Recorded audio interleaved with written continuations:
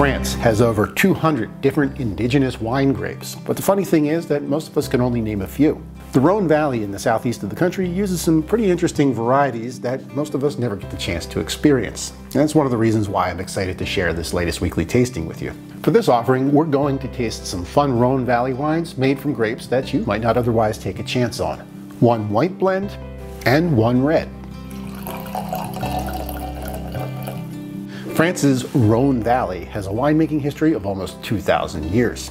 Romans first brought their wines up the Rhône River to trade with the local tribes. They even taught the Allobroge people how to make wine from their own native varieties.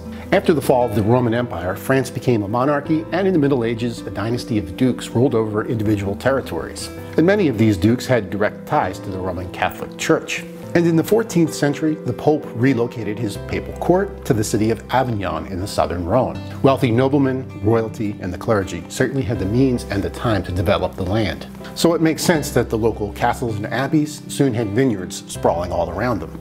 Dukes like Philip the Bold and popes like Clement V took their wine very seriously. In a show of local pride and a healthy dose of ego too, they often labeled their wines to let neighboring regions know exactly where they came from. So these symbols were a sort of territorial signal to the neighboring dukedoms and tribes, meant to command respect, top dollar, and in some cases regulate which wines could or could not be sold in the region. Some of these insignias represent family crests, some are religious icons, and others, like this one here, have no real significance at all. So next time you pick up a bottle of Rhône Valley wine, take note of what's on it. These are all just fun little nods to the ancient, elite, and ecclesiastical history of the Rhône Valley. Enjoy! Spend enough time drinking French wine, and pretty soon you're going to start to recognize some familiar words. Like this word here, côte. In French, the word côte means slopes or hills, and in the wine world, the hills are everything. Over several millennia of making wine, we've learned that hillsides, whether on a mountain or in a river valley, are the best location for growing grapes. Grapevines love lots of sunshine and dry roots, and hillsides, especially southern facing, get the most sun exposure, and when it rains, they drain quickly. Down in the shady valleys where the soil is fertile and wet, grapevines grow too many leaves and not enough fruit. And up on the hilltops, the temperature can be too cold for grapes to ripen. But on the slopes, the environment is often just right for growing grapes. And this is why you'll see in almost every winemaking region of the world, the highest quality and most expensive wines come from grapes that grow on the hillsides, or as they're known in France, the côte. So we've discovered that the hills are alive with the taste of wine. The Rhône Valley in the southeast uses some pretty interesting grape varieties that most of us have probably never tasted before. For example, this wine. It has Grenache Blanc, Roussanne, Viognier, and Claret in the blend. Now, Grenache may be familiar to you, but probably as a red grape. Blanc, or the white version, is a little bit more rare. Grenache Blanc makes wines that are rich and full-bodied with these sort of floral, perfumey notes. Roussanne is named after the russet color of its skin and is probably best known for its funky chamomile tea-like quality. Viognier is most famous in the northern Rhône, where it makes some really thick, heady white wines.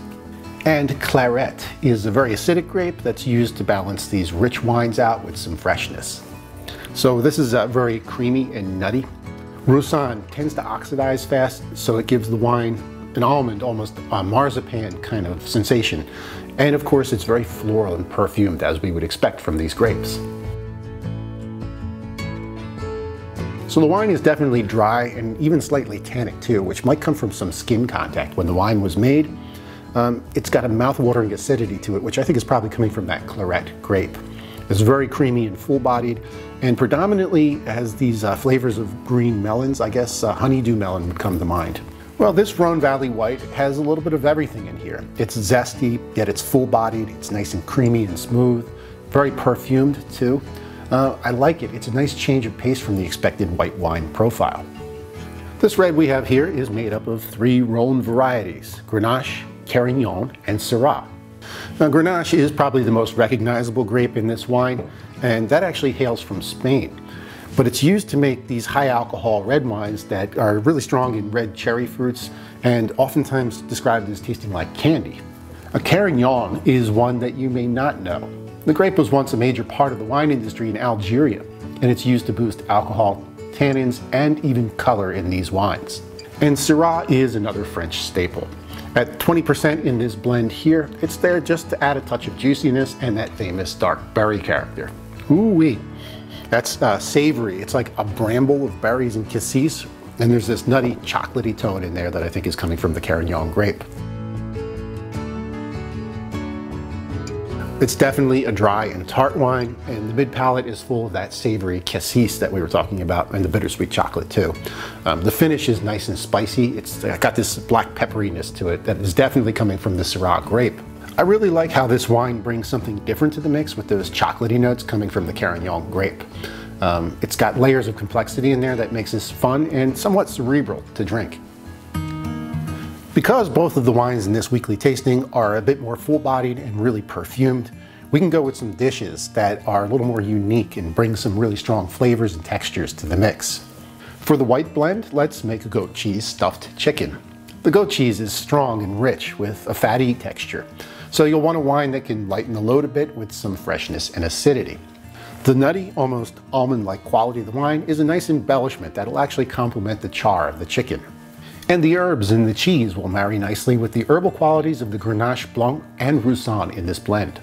For our red blend, let's try a potato gnocchi with wild boar. I love game meats, and wild boar has a lot of that earthy, rustic quality to it that'll really bring out the savory side of this wine. And the chocolatey complexity that comes from the Cairanne grapes in this wine will make the savory qualities of this dish shine.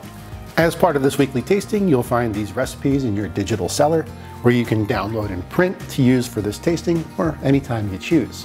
Here's to great pairings. Enjoy them in good health. Cheers.